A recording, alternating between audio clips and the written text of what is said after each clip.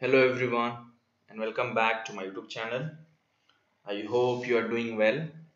So here I am with the solution of MCQ 1 marks and 2 marks questions of the state level SSLC preparatory examination which happened on 24th February 2022. Okay, so I hope you are going to like this video, and the speciality of this video is that I will be solving the problem with some tricks and tips that might be useful for you for your preparation. So kindly do watch the video till last, okay, and share your views in the comment section after watching it. So with that, let me start with the first question. Okay, you can see it, and I want you to practice all the questions asked from this question paper. It is very important for your exam. Okay, and soon after this paper is solved, I will be starting a series on the most important questions from each of the chapter of maths. Okay, so you can subscribe the channel to get the videos notification. Okay, so with that, let me start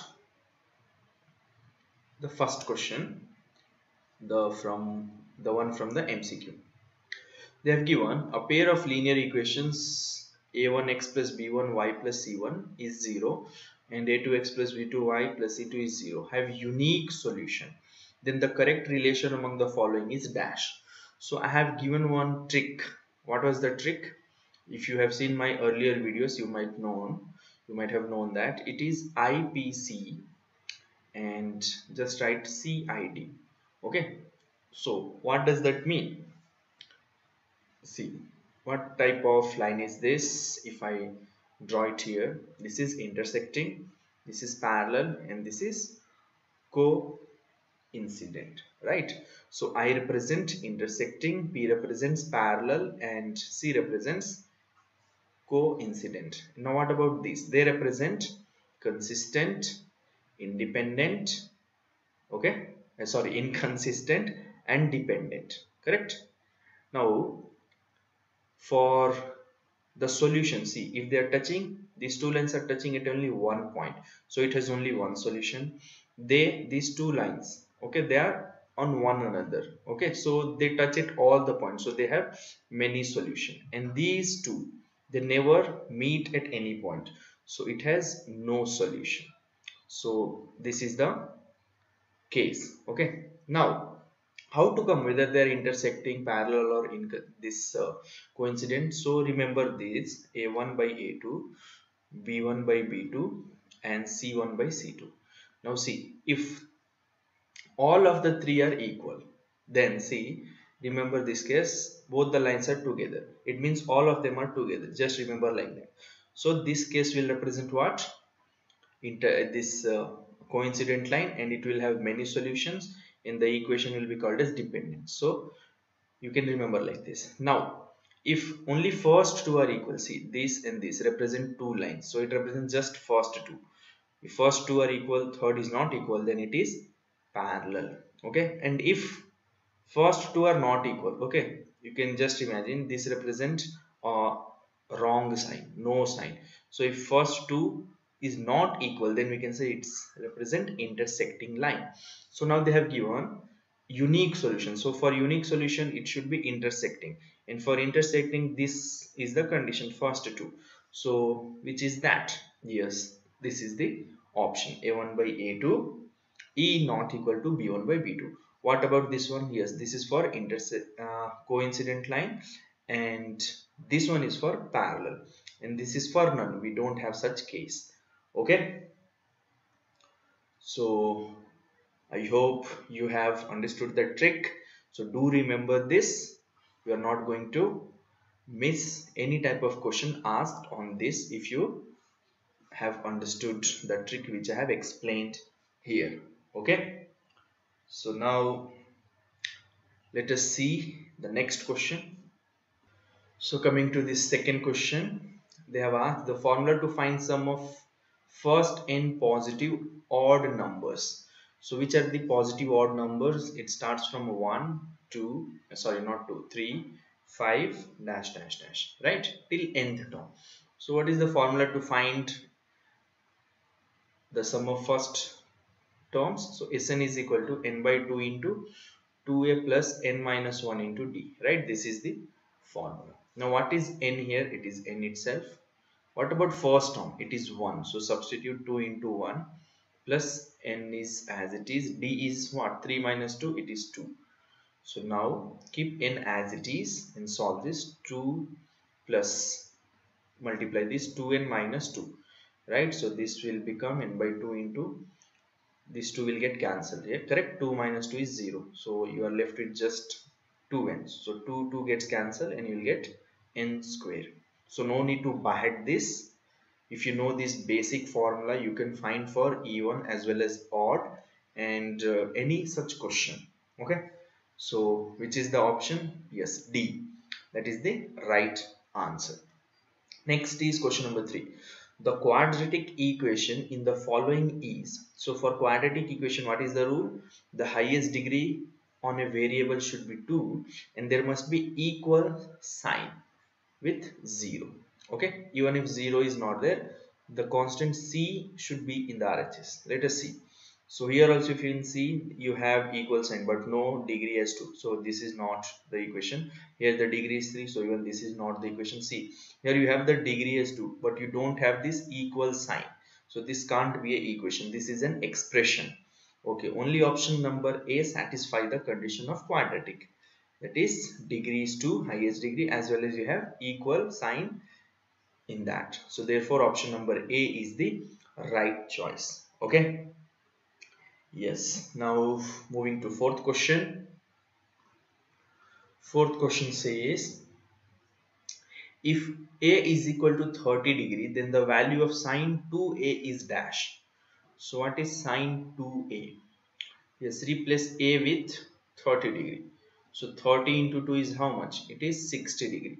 What is sine 60? If you know this, 0, 1 by 2, 1 by root 2, root 3 by 2, and what is this? 1. Okay. So this is for 0, 30, 45, 60. What is the answer? Root 3 by 2. Option number B is the right choice. Okay. Moving to next question now. Fifth question says the distance of the coordinates 3, 4 from x-axis is dash. So if you write a coordinate system or Cartesian system, okay, this is 1, 2, 3, 4, 1, 2, 3, 4. Okay, if I mark like this.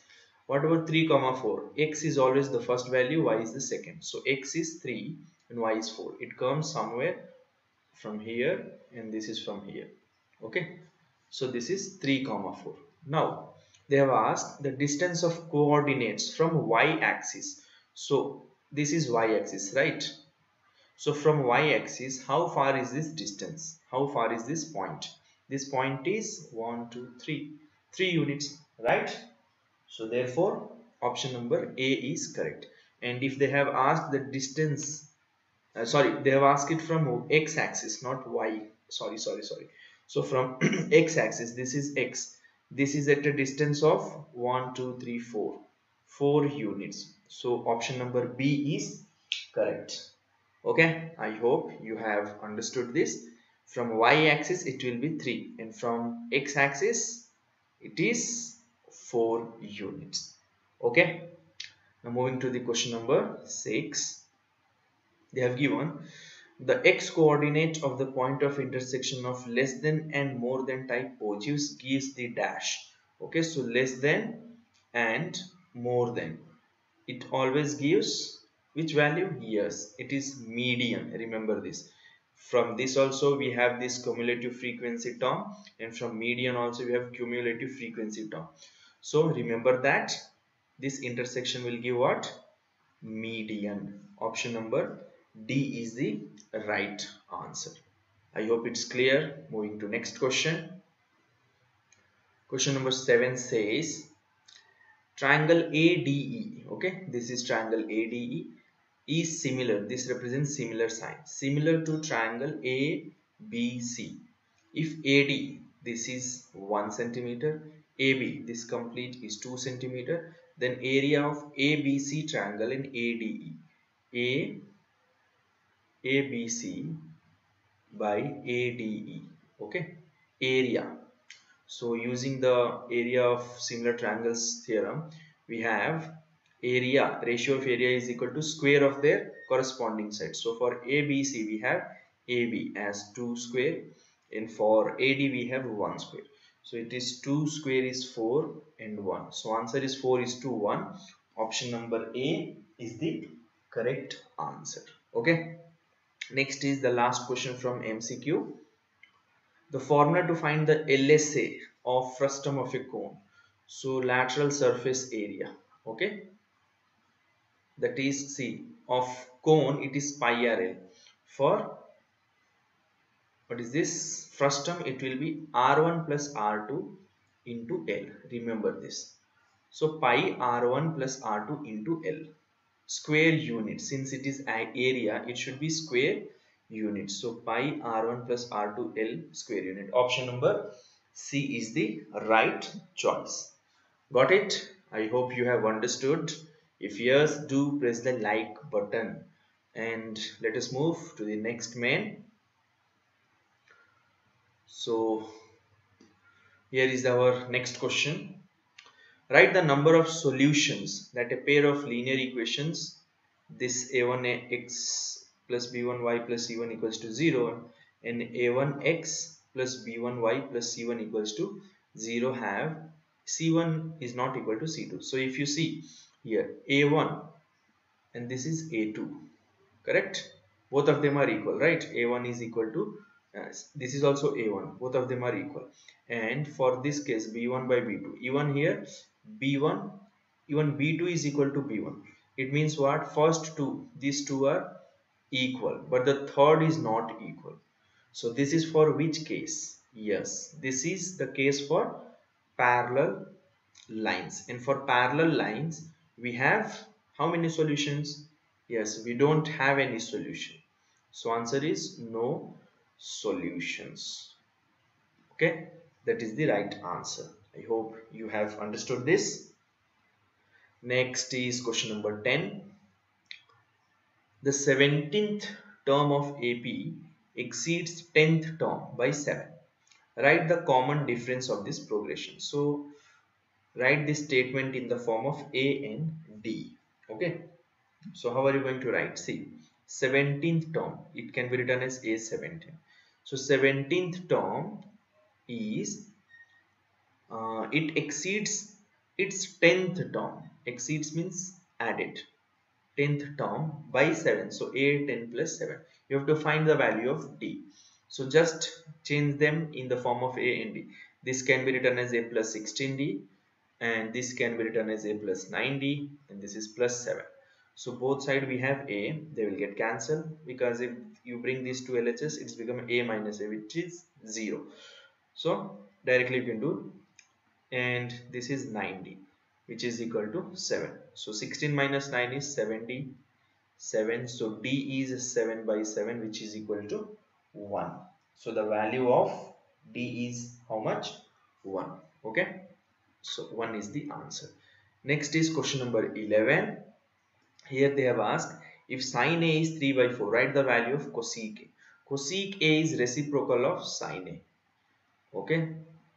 So 3 by 4 can be written as 4 by 3. That is the answer. That's all. Next is question number 12.